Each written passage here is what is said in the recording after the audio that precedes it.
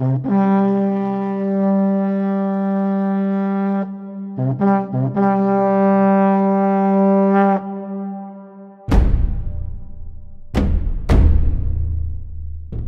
everyone, this is Gary from Fantastic Fundas, and today in this lecture we are going to talk further about the Indian National Army or the Azad Hind Fauj.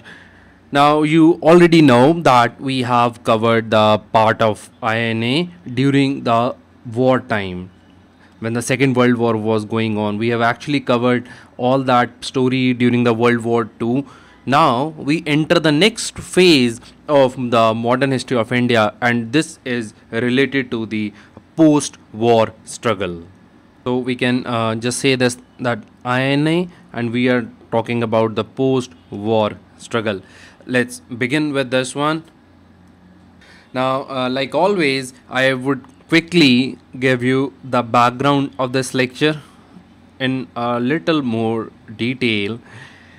Uh, Now, with the end of the war, and the war had ended in April 1945, with this end, India's struggle for freedom this entered into a new phase. And we all know that before this, we had also seen the revolt of 1942 and also the INA struggle, which had played an important role in revealing the heroism and determination of the Indian people. So these things actually exposed to the world heroism and the nationalism and determination of the people of India. You can use these words if you want in your mains answers. This won't be of much use in prelim. Now we also know this, that a lot of people were arrested during this the war's time struggle, and when these people were slowly being released from the jail, people started to look forward to another phase of struggle. So we can say that I'll just change the color for the sake of visibility. We can just say that there was a wartime struggle, there were arrests, people were released from the jails, and on being released, people thought, what should we do? And we want to fight against the Britishers, so we thought that we will do the struggle again. And this was going to be the final struggle for freedom here onwards. And this new struggle, which was going to happen now, this took the shape of the massive movement against the trial of the soldiers and officers of INA. This was the struggle against this particular aspect which happened at this time. Actually, to understand this, I'll give you one more background to this, that in 1946 there were elections held, and in these elections Congress won in few areas absolute majority. It won absolute majority in these areas that I have mentioned here. Absolute majority: Madras, UP, Bihar, Odisha, and central provinces. Very easy to recognize on the map of India by now. And if you cannot recognize these places on map of India, I can tell you that you need to listen to the lectures earlier to this again. There is something missing in your understanding then. And after this, there's one more thing. In Punjab also, Congress was able to make the government in coalition with the Akalis and the Unionists. This is important for us because Punjab is later on divided, and there are issues of communal rights also linked to it. We'll be discussing this. And then a Muslim League, which was the second largest winner, it won in Sindh. Sindh is just next to Gujarat, is in Pakistan, right? And Bengal, you know where it is. So it won in Sindh and Bengal. Actually, Muslim League was the second largest winner after Congress in these elections. Around 58% seats came to Congress, and around 30% seats went to Muslim League. That is how the numbers were. To fight these elections, Congress had to do canvassing for the elections, and in this canvassing for elections, two particular demands were raised. Okay, so the war is over, we know this. Then there are elections, and in elections there is canvassing being done. In this canvassing, two issues come to the surface.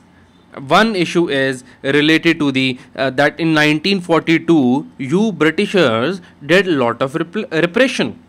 The Quit India movement, we talked about this repression already in the Quit India movement lecture. Now there was a demand for an official inquiry followed by action in this regard. This was the number one thing which was canvassed during the election. Second thing is very particular, and this is related to the INA trials. So this way also we come down to INA, the topic of today's lecture, the INA trials. Now to understand the whole story, first I'll give you a quick summary of what was this INA trial and what happened, and then we'll also go into details of these trials. Right now, government had decided that the British government, that it would try in the Red Fort few Indians who had been earlier officers of Indian Army, and Indian Army is under officers of Indian Army. Now these Indian Army officers were essentially working under the British government. Britishers said that we are going to file a case against you. We are going to sue you. But on what charges?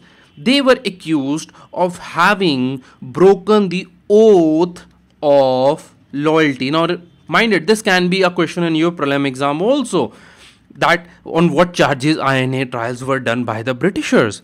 So they were charged on the accusation of having broken the oath of loyalty to the British Crown, and because of this particular act they had turned into traitors.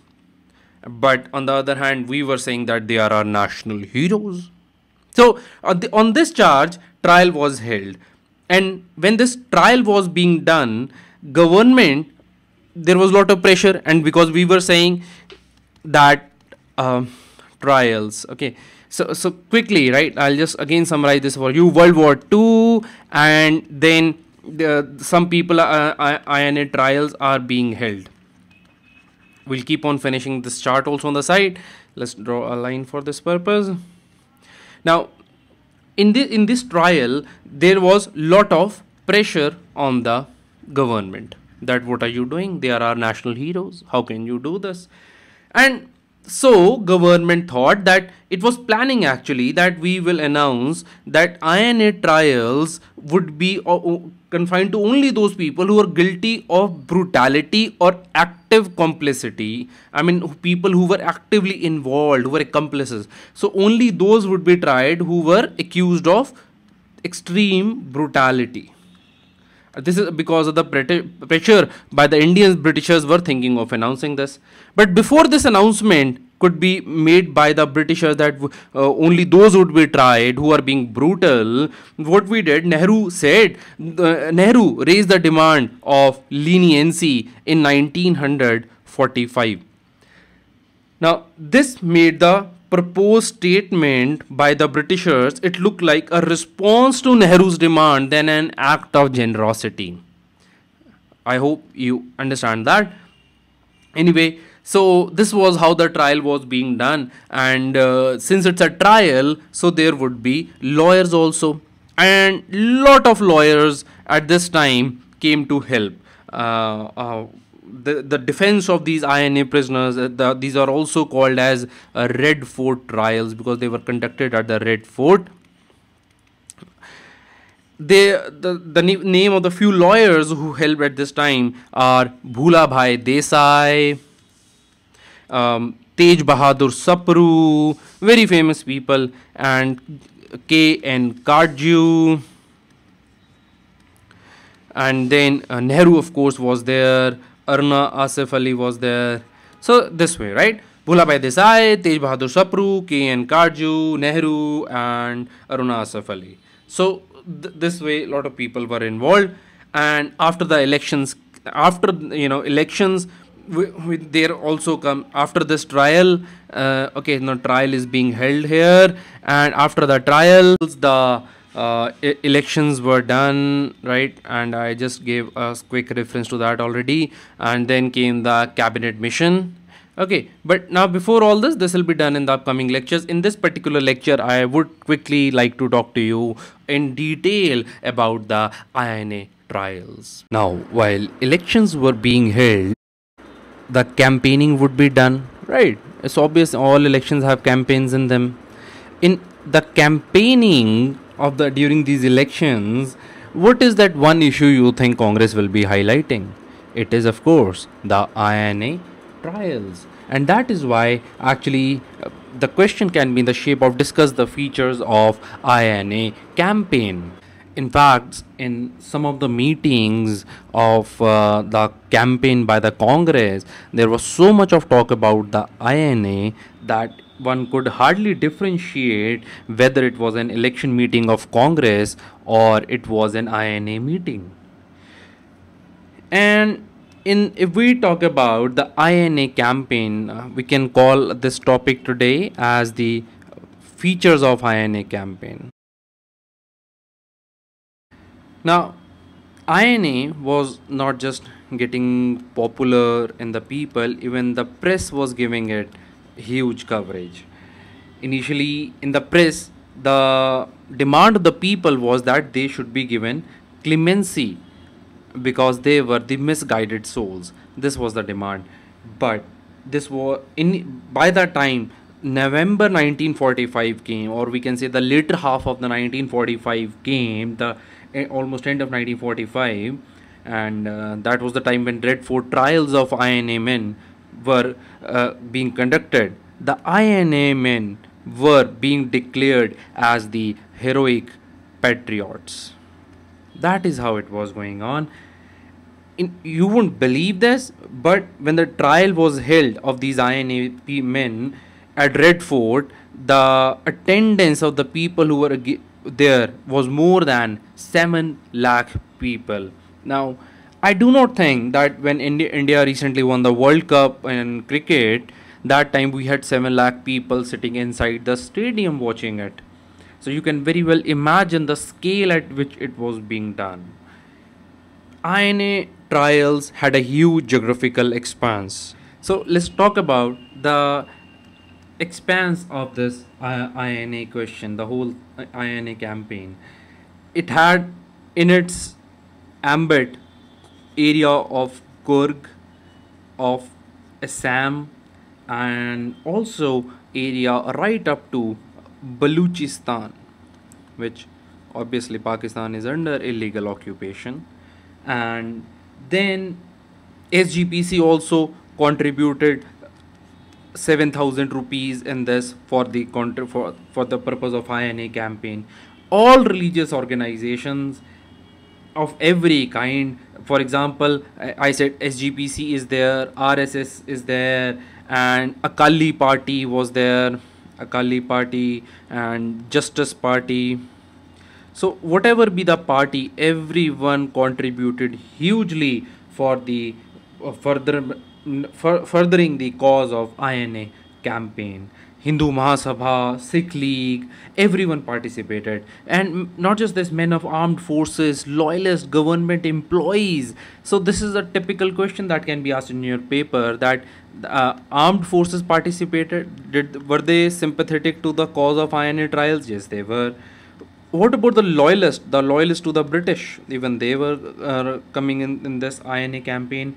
What about the government employees? You might think they will be loyal to the government, but by now they were highly politicized and were supporting the INA, the Congress regarding the INA issue. Now, there were so many men involved whose trial was being done. For example, now one of the names you can remember is Shah Nawaz Hussain. Shah Nawaz Hussain. It's an important name.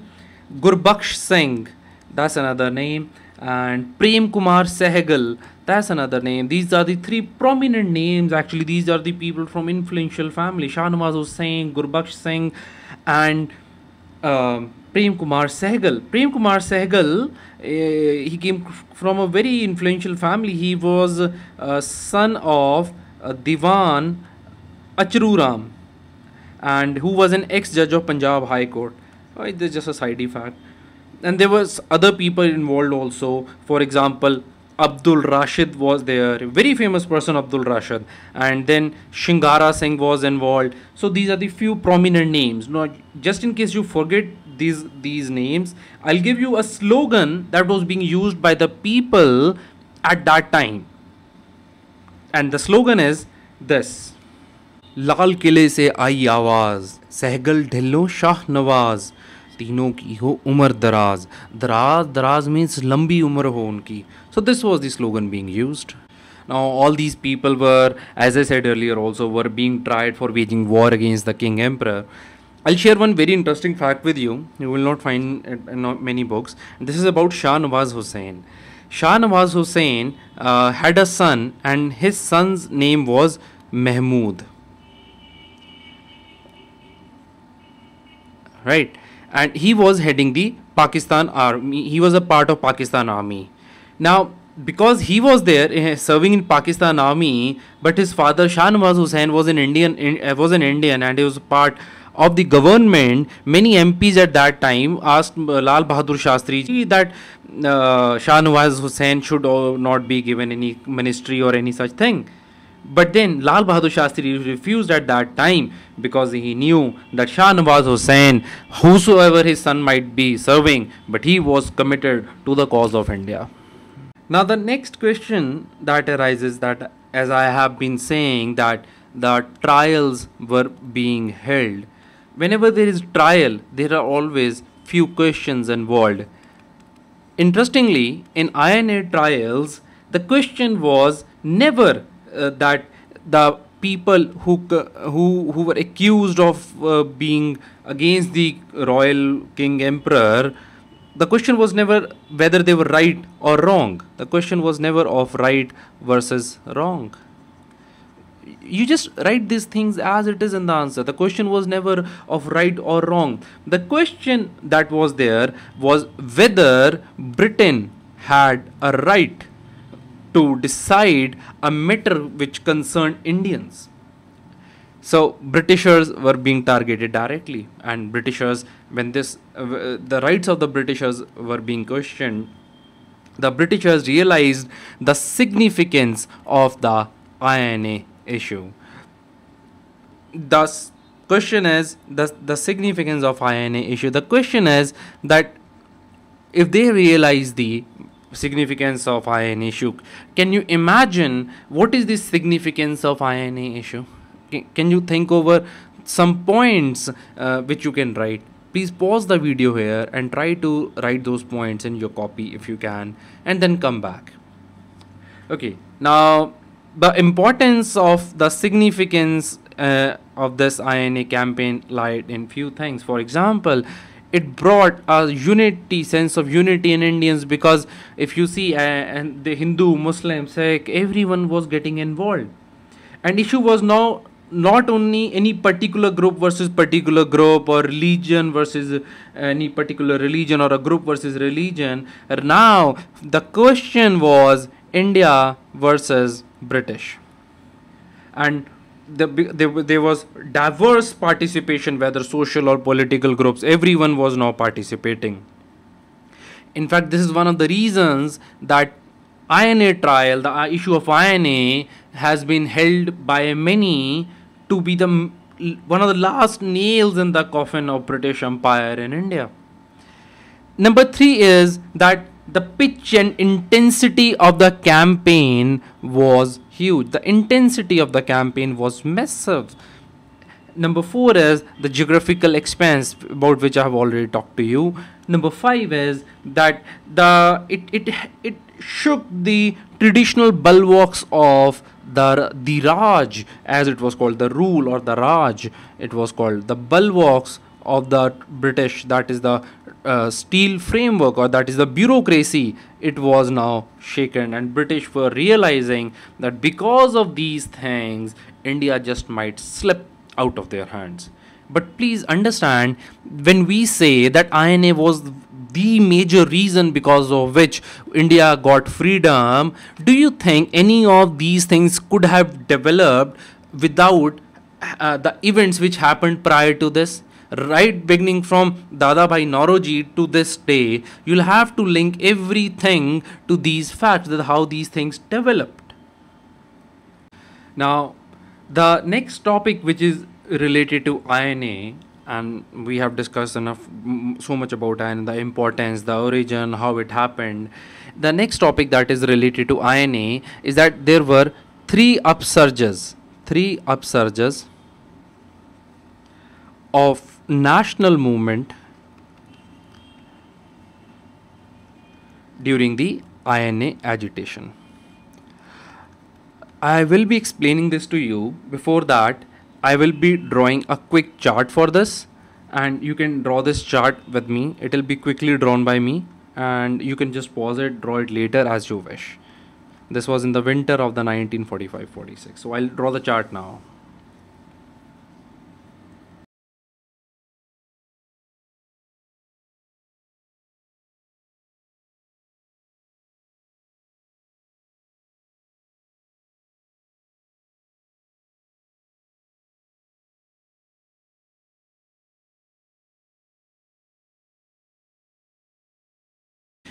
Let us understand this chart.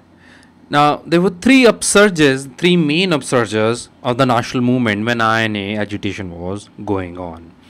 The three upsurges was, number one was in Calcutta, and this happened in November of 1945.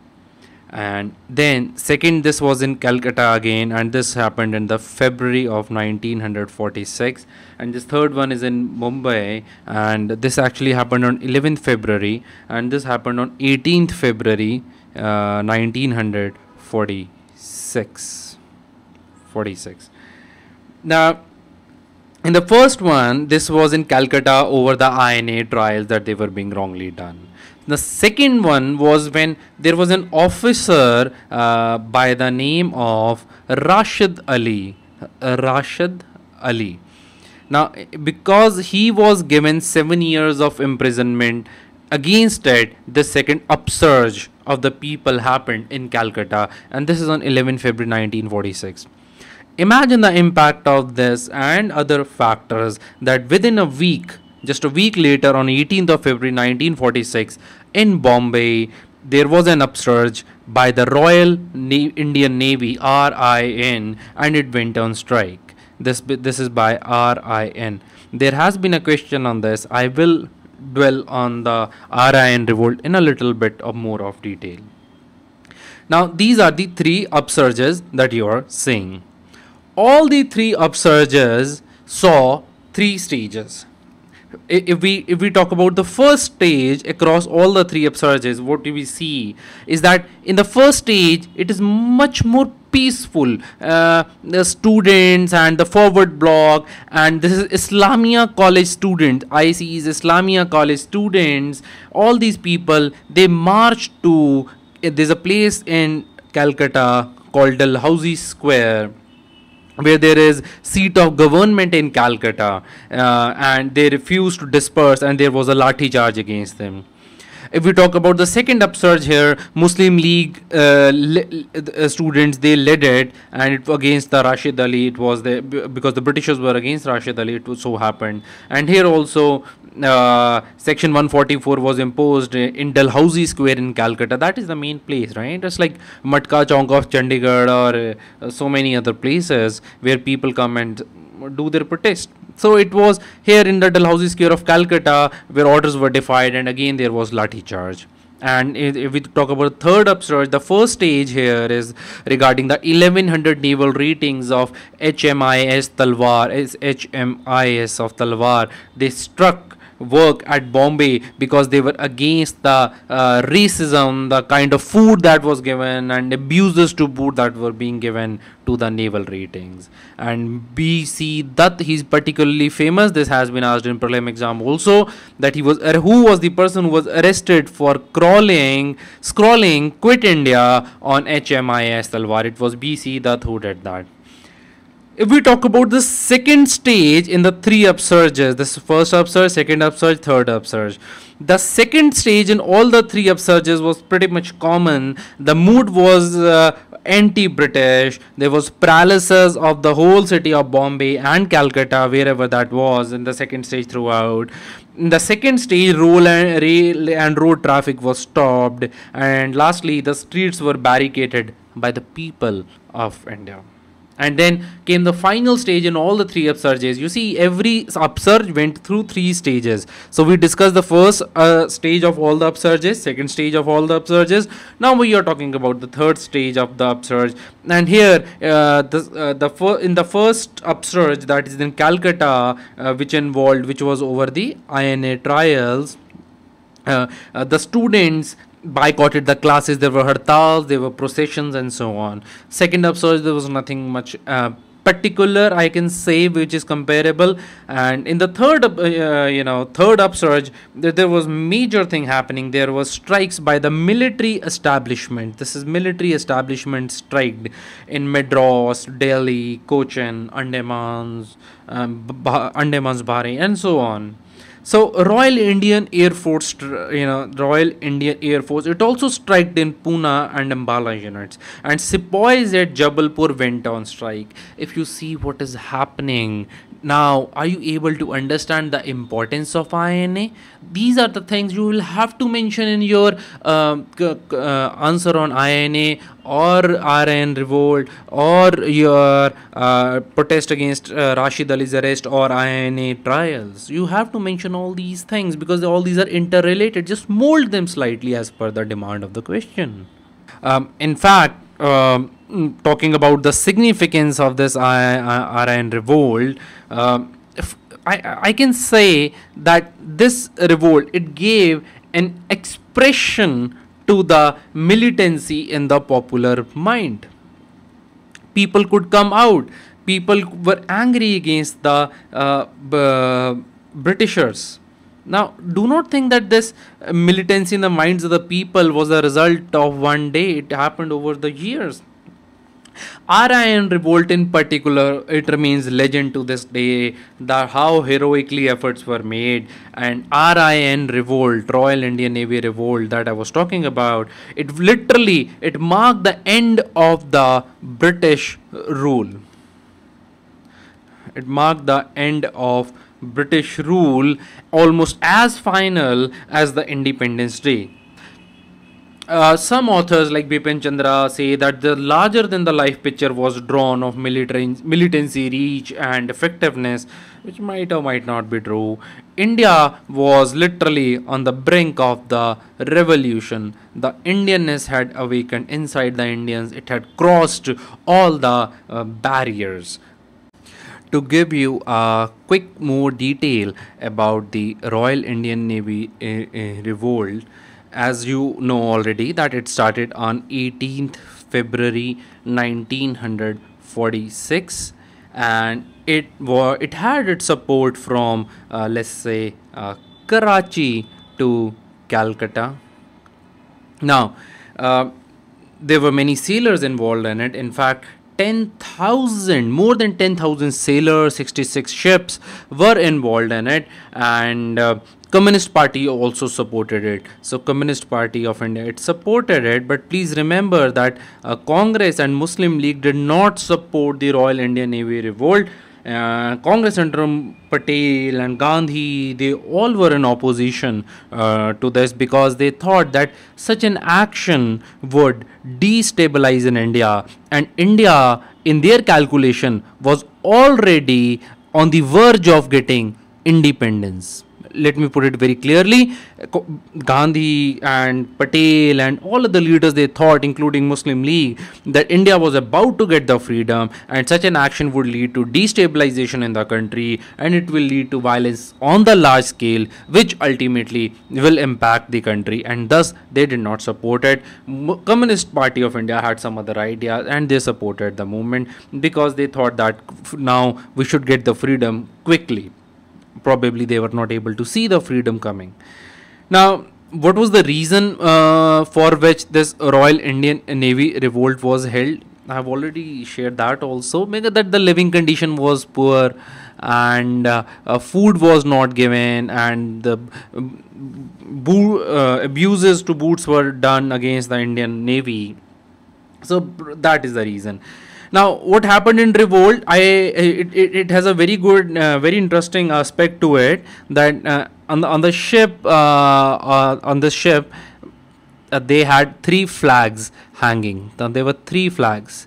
So, what are these 3 flags? The first flag was of the Congress, second of Muslim League, and third of Communist Party. This shows that there was downplay of the communal forces at this time. Now, on the end of this revolt, it was called off after the meeting of Patel with senior leaders of the RIN. Basically, there were 2 leaders who were leading RIN revolt. One was MS Khan and other was Madan Singh. So these 2 people were leading, and then Mr. Patel, he had long discussions with MS Khan, and after that revolt was called off. But as you know, whenever any revolt is there, it was called off. But why will Britishers leave them? So what will happen? Britishers will punish them, and Britishers will conduct the court martials and even dismiss the people from the services. And now I will share one very sad part of the history. This is what Wikipedia has to say. I have not read any other sources regarding this, but Wikipedia says this, that none of the people who were dismissed here were reinstated either into the Indian Navy or Pakistani Navy after independence, which is sad actually. And this is how the RIN revolt ended. Now I come to the very debatable part of this, that everyone says that because of RIN revolt, Britishers on 19th February 1946 sent the cabinet mission to India, which of course is also one of our upcoming topics in the upcoming lecture. Now, Bipin Chandra in his analysis writes that the decision to send the cabinet mission had already been taken before 18th February 1946. Few other authors have also confirmed this view, that the decision had been already taken. So we cannot really say that sending of cabinet mission was the direct result of RIN. To put, for the purpose of academics and for the purpose of our exam, we can just write that probably RIN revolt pushed the sending of cabinet mission to India to certain extent, though it cannot be said to be completely the result of RIN. Now, next topic is the limitations of the RIN revolt. What are the limitations of a whole of the 3 upsurges rather that we have discussed? Number 1 was that only the militant section took part in the revolt. Not everyone was was having this military outlook. Number 2 is that there was no place for the liberal or even conservative groups which had rallied earlier for INA causes. So these people were not interested in the violence, liberals or conservatives. Number 3 is that all these upsurges, they were very short-lived. Now, if you compare to earlier struggles, whether NCM or CDM or QIM or whatever the struggle be, for example, the upsurge at Calcutta lasted from 11 to 13 February 1946. And it was quieter when RIN revolt, as you know, took place on 18 February 1946. And this 11 to 13 February 1946. When this revolt was happening, the second one, this revolt had gone quiet. This was quiet. I'll just correct it. Quiet. Why? that shows that how limited impact this was having. Number 4 is that these upheavals were largely confined to the urban areas, whereas if you recall Gandhi's statement, India lives in its villages, India lives in her villages. So that's a huge limitation it was having. But a general INA agitation which was happening before the violent 3 upsurges, it had reached the remotest villages also. Now, the communal unity that was happening here, it was more of organizational unity than the unity in the minds of the people. So communal unity that had happened here was not really the unity, the kind of communal unity we expect to happen. And then for example, if it had been true that there was really authentic communal unity, then just 6 months later, on 16 August 1946, there was communal frenzy in Calcutta. And same Calcutta, on 11 to 13 February, in the second month of 1946, there was communal harmony, and in the 8th month there is no communal harmony. What kind of communal unity had been created? So we can say that the 3 upsurges after the INA, during the INA campaign, did not really unite the people of India. And then there were, it happens all the time. People in Maratha battalion in Bombay, they rounded up the ratings and restored them to their barracks. So Maratha battalion did not play the role as was expected of them at that time. I'm not saying the Marathas are bad, they're good, but that time this particular thing happened. So that is pretty much about INA. To sum it up and to give you just few general points about INA, I will quickly share them. Number 1 is that we can say that the 3 upsurges that I discussed with you, they were actually an extension of the earlier activity which I have been saying for a while now, with which was Congress was of course associated, and Muslim League was associated, and everyone was associated. The people of India were linked. So the 3 upsurges here, they were a result of past. Okay. Number 2 is Congress election campaign, the advocacy of the INA cause and highlighting of the excesses of the 1942. All these led to 3 upsurges that took place between November 1945 and February 1946. Okay, so we can say the election campaign at that time that was being done, and advocacy of INA cause, and highlighting of the excesses of 1942. These 3 things did contribute to upcoming of the 3 upsurges. British said that the primary cause of RIN mutiny was the speeches during the election campaign. Britishers was themselves saying this thing. Please understand that these 3 upsurges were different from earlier activities in the point that they were violent, they were flagrant challenge to authority, and there was almost an explosive situation. Number 5 is that the Congress and the communists, they together asked the people to calm down, and peace vans did the rounds of Karachi during the RIN Revolt. So Congress and the communists, all they were appealing for the peace at this time. Number 6 is that you must know this thing also, that Gandhi was especially critical of the INA upsurges, especially of the this RIN Revolt. Gandhi and Patel, as I said, because they thought that it will lead to much more destabilized India, because freedom was literally on the verge of it.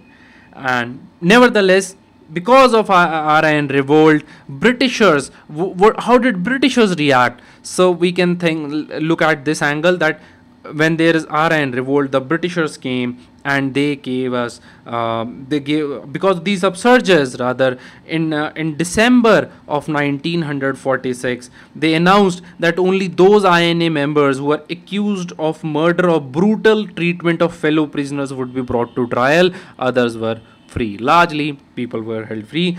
Imprisonment sentences against the first batch were remitted in 1947, the January of 1947.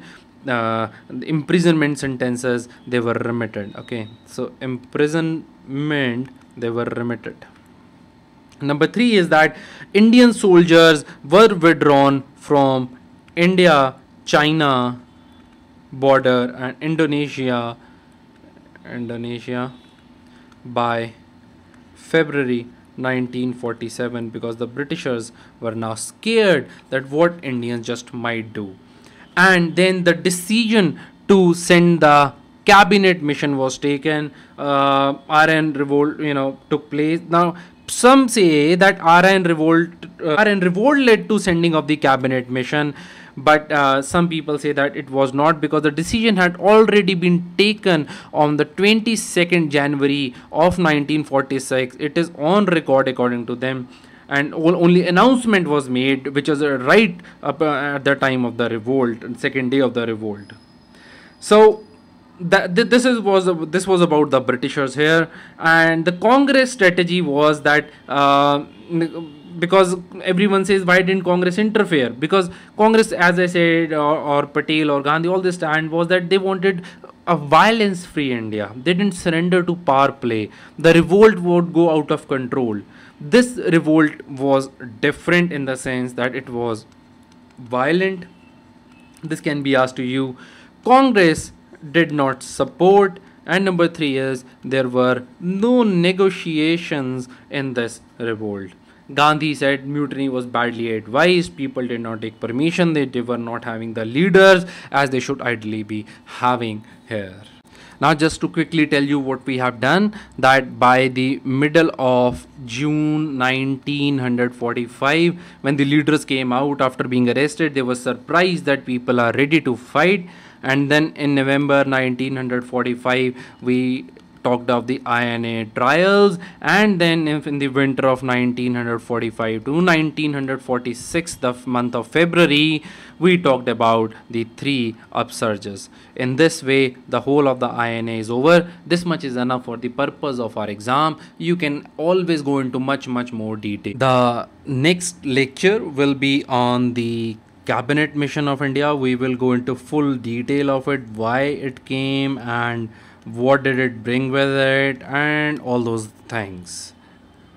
And now the one last thing, please do share this lecture with a lot of other people. If you like this lecture, do not forget to click on the like button if you like it.